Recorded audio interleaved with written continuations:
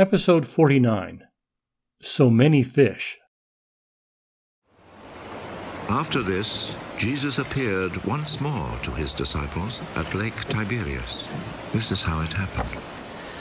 Simon Peter, Thomas, called the twin, Nathanael, the one from Cana in Galilee, the sons of Zebedee, and two other disciples of Jesus were all together. Simon Peter said to the others, "I'm going fishing." "We will come with you," they told him.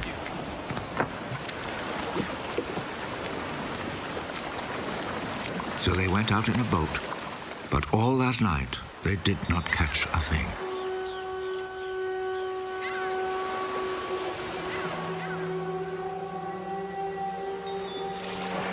As the sun was rising, Jesus stood at the water's edge, but the disciples did not know that it was Jesus. "Young men, haven't you caught anything?" Not a thing! "Throw your net out on the right side of the boat, and you will catch some."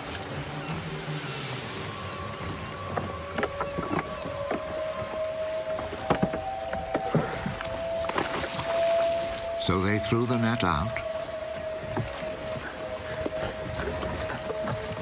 and could not pull it back in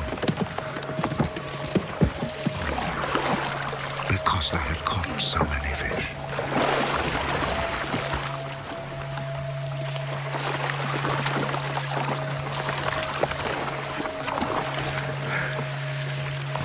The disciple whom Jesus loved said to Peter, It is the Lord.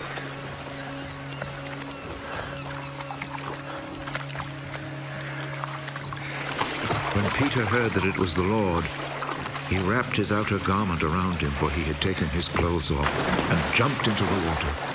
The other disciples came to shore in the boat, pulling the net full of fish. They were not very far from land, about 100 yards away. When they stepped ashore, they saw a charcoal fire there with fish on it and some bread.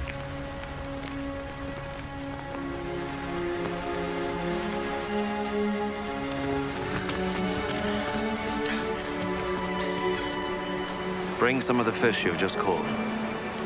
Simon Peter went aboard and dragged the net ashore full of big fish, 153 in all.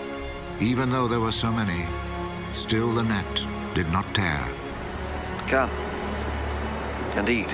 None of the disciples dared ask him, "Who are you?" because they knew it was the Lord. So Jesus went over, took the bread, and gave it to them. He did the same with the fish. This, then, was the third time Jesus appeared to his disciples after he was raised from death. Why do I think Jesus told them to cast the net on the other side? What was the significance of the miracles in this episode? What do I learn about Jesus from this? What is Jesus telling me in this episode?